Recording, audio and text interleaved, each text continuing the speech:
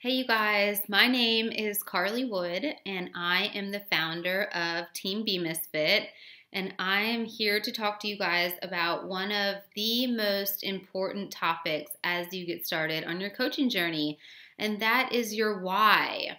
Why do you want this? What is driving you to create a business out of coaching? What is driving you to do some things that might be scary in the beginning?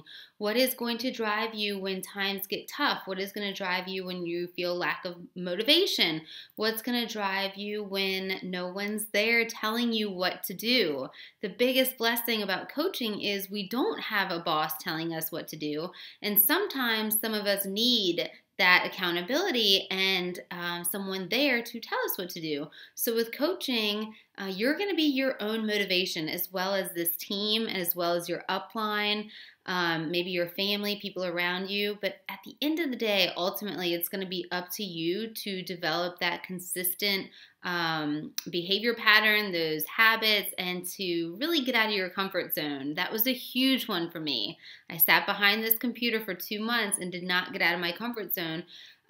Partly because I needed to develop a strong why. So why do you want this? We are all driven by helping people. You would not be a coach if you didn't want to help people, or at least help yourself get into better shape. So it's got to be deeper than that. You have to dig a little deeper. And sometimes we have pull whys and sometimes we have push whys. When I first started, my why was I did not want to work for corporate America. I did not want to be told what to do. And I joke around, I worked for Cisco. I did not want to sell chicken tenders and french fries anymore. And I was going to do anything in my power to make that happen. I loved helping people. I loved the way I felt with T25, and I used that as my motivation to help others do the same. And what was driving me was that will to never go back to that situation that I was in before.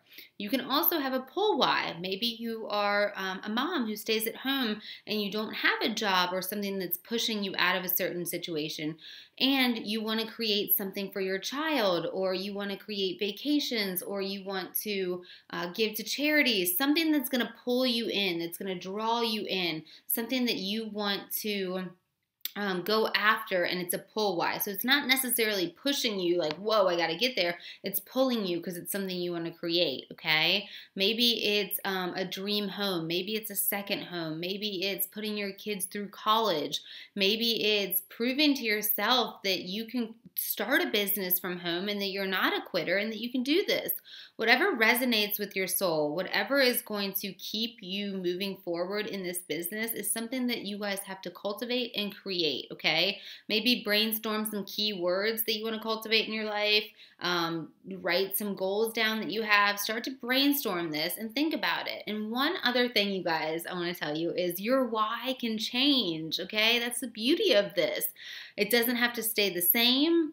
It can change. Like I said, I had a push why, something that was pushing me, and now I have pull whys.